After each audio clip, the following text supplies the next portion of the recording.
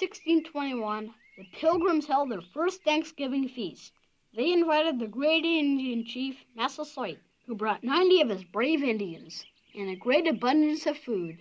Governor William Bradford and Captain Miles Standish were honored guests. Elder William Brewster, who was a minister, said a prayer that went something like this: "We thank God for our homes and our food and our safety in a new land.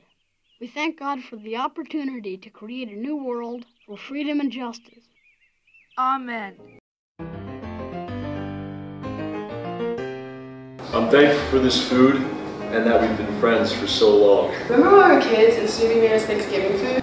Yeah, you yelled at me for hosting a bad Thanksgiving. I needed to tell Peppermint Patty to apologize to you.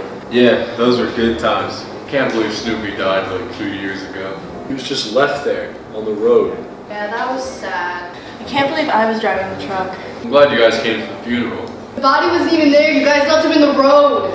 Don't want to talk about this anymore. You're being mean and inconsiderate. All right, Franklin, you asked for it.